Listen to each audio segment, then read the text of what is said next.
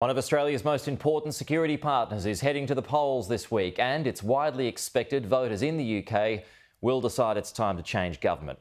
Senior reporter Fiona Willan takes a closer look at how the race has unfolded so far. Voters in the UK will cast their ballots on July 4, and the opinion polls are predicting a landslide.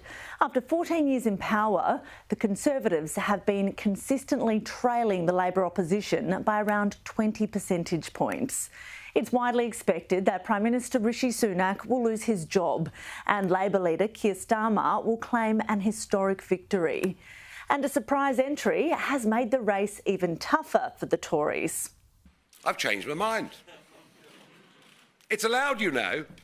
Brexit campaigner turned TV star Nigel Farage is running for a seat in the House of Commons after taking over as leader of the right-wing Reform UK party. And public support for Reform UK has climbed. It's been hot on the heels of the Conservatives in recent YouGov polls, and at one stage in mid-June it even edged ahead by 1 point, while Labor has maintained a clear lead.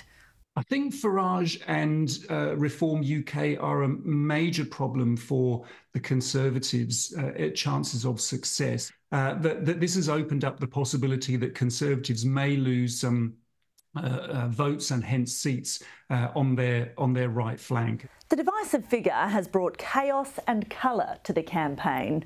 My milkshake brings all the people to the rally. While the person expected to become Prime Minister has been striking a more serious tone. This Labour Party is totally committed to the security of our nation. Keir Starmer has confirmed he's committed to the AUKUS security pact between Australia, the US and UK, which our Defence Force is relying on to acquire a fleet of nuclear-powered submarines. But there's less certainty around what would happen to the deal if Donald Trump returns to the White House. His America First approach might put pressure on something like AUKUS. Former Prime Minister Scott Morrison claims Donald Trump recently gave the plan a warm reception, but the former US president is yet to formally declare his position and has a reputation for being unpredictable.